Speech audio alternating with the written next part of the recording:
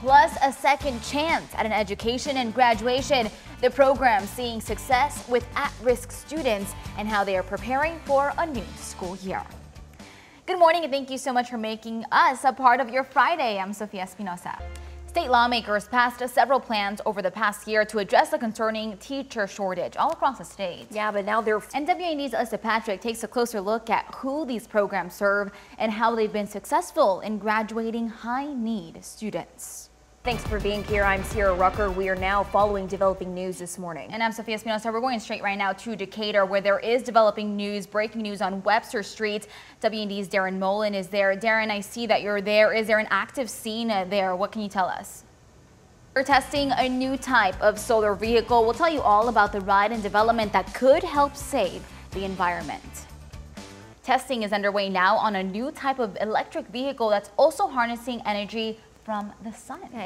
AI bartenders that recognize regulars could be the future of dining. Experts say AI could transform the hospitality industry. That reminds me of the Barney song? It's like, clean up, everybody clean. Yeah, we did it with our parents, so I guess it was a bonding moment. And also coming up, showing off ninja-like skills at the young age of 16. Yeah, how he's overcoming obstacles. We're talking plastic water bottles, shopping bags, all those that get into the sewer system and end up at the water plant. To help reduce that waste, the sanitary district is launching a campaign now, encouraging people to ditch plastic for 1 month.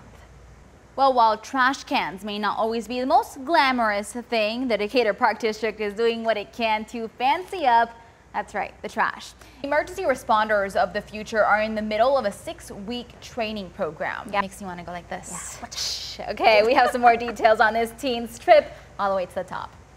Back here in the studio, joining us once again from Richmond Community College is Chef Brian Collada. So, Chef, what are you making for us this morning? Well, good morning and thank you for having me. Really apply that in real life situations. That's awesome. Absolutely. And really quickly, why is it so important for you guys to maintain yourself in the community? All right, thanks so much, Anthony. We're going to dig in right now. Yes, bon appetit. Bon appetit. Everyone have a great day. We'll see you again coming up at noon.